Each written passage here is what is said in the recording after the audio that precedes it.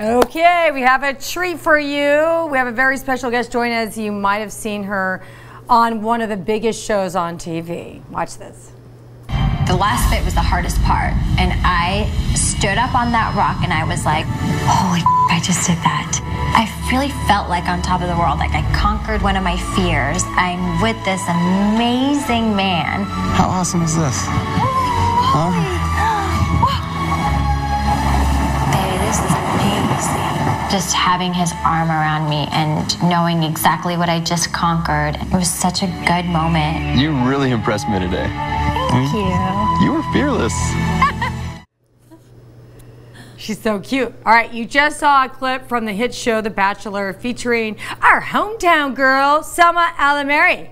Welcome to Primetime. Thank you. Thank you for coming here. Thank you. Okay, so we want some dirt. We love that you're our local connection, and I just met you randomly and thought you were awesome. Yeah. Who knew that you were on The Bachelor? Everybody else knew but me, because I have to watch kid programming tonight. Okay, so tell me, did you fall in love with The Bachelor?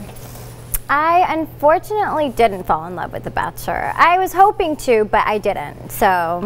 Here's my gut instinct, that people, I mean, emotions get heightened because it's a game. You want to win the game, and everybody, like a lot of women, have that insecurity, and maybe it's deep down seated somewhere of I'm not good enough. So they want to be good enough. They want to be chosen. So I think that escalates where they think they're falling in love with a guy. Yeah. And it's a game. They're playing a game to win. Yeah. And I never had that sense of I'm not good enough. I had the sense of we are not good enough together. Good for you. I wasn't. You know, I wasn't there. Tell us why. Tell us why you did think you were a good connection. You know what? I honestly, I thought maybe he was just a little young for me.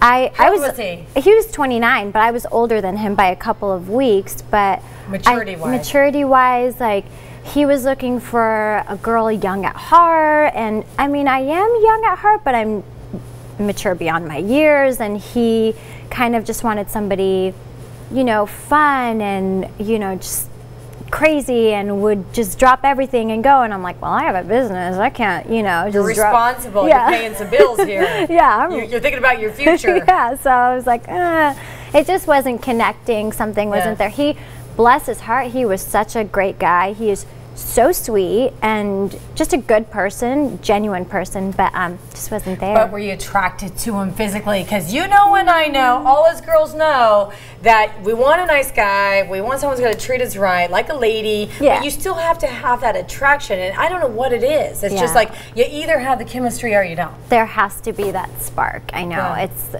I don't know what it is with the spark, but if there is no spark, if there is no chemistry, it's all over for us. And you know what? We turn you guys into friends. That's what we do. Yeah, exactly. Right? He was getting in that friend zone, and I was like, oh no, he's my friend. Is that why you held off? You didn't kiss him for so long? Yeah, you know what?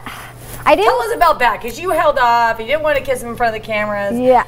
You know, most girls don't care about that. They've got their lips all over The Bachelor. Yes, and I kind of went in there all over. All over, right? Which I was happy. I was after I watched it, I was like, oh my God, thank God I didn't kiss him. He was kissing everybody. You could have came home with something you didn't leave with.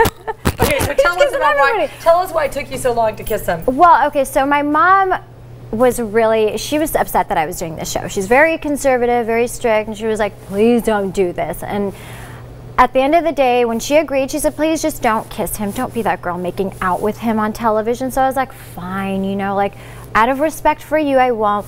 Not that I've never kissed a boy before, not that I'm this saint or anything, but out of respect for her, I was like, I'm going to try not to kiss him. Yeah, you're her baby. You can't do that. Yeah, and then I was like, you know what? Hey, I'm going to, you know, I want him to chase me a little bit. I want him to like competitive, like the competitive edge kick in with all these beautiful girls and he's kissing everybody. You're like, I want him to be like, I want that kiss, you know, and work for it. Okay, and then what happened when you kissed him?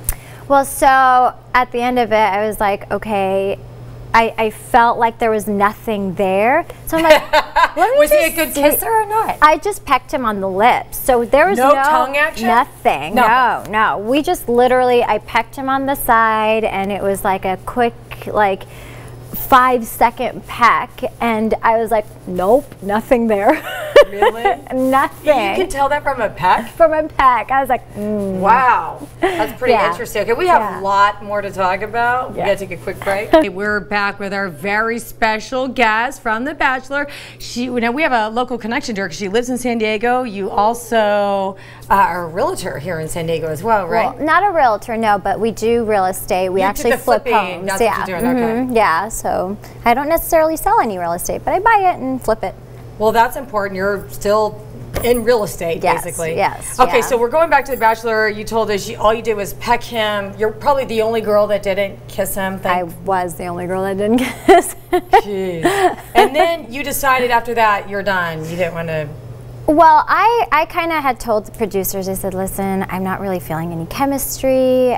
There's something missing. So, and I kind of think he was feeling it too, like feeling my energy where there was something missing because they were like, no, he likes you so much. And I was like, well, it takes two. They tell everybody that because they don't want anybody to go home. Yeah, they want us to like compete for him. Right, so let me ask you this. What, how real is this show? Because, I mean, I've been in TV long enough to know that even reality is, they're going to stage what they want. They're going to create drama because drama sells television, right? Yeah, yeah. You know, okay, so a lot of it is real.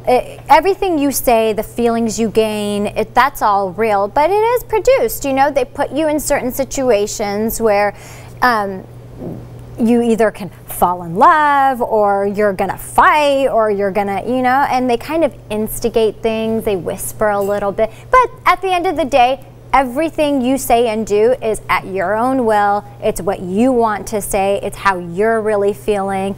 They can't make you out to be someone you're really not. Right. So it's, you know, it's pretty real. It's just unrealistic, I guess you could say. Yeah, I'm sorry, real love doesn't happen like that. Yeah. What do you think about the woman that won? Catherine, I think she is a great, great girl. I did not see that coming, I could tell you that much. I really thought that at the end of the day, he would either pick Ashley or he would pick Lindsay. But, I mean, if there is a connection between them, that's great, good for them. I just didn't see that one coming. Yeah. Interesting. But she's a sweetheart. She is such a sweet girl. And that's really all that matters. Yeah. So would you ever be the next Bachelorette? Because I think you'd make a good Bachelorette. And then I would start watching the show. Well, thank you. But I think I'm going to try to find love on my own this time. I tried it once. It didn't work out. And now I'm kind of like, you know, I'll try to find love by myself. Are you dating I'll let it here? Organically happen. I am dating. I'm not dating anyone specifically, but I'm dating. I'm really, really, really busy. Yeah, and then it's hard. But just what is your wish list for the perfect man for you? Oh God, okay, so he has to definitely make me laugh. I need somebody with personality. I'm such a personality person. I don't care what you look like. I don't care how old you 800 are. Pounds?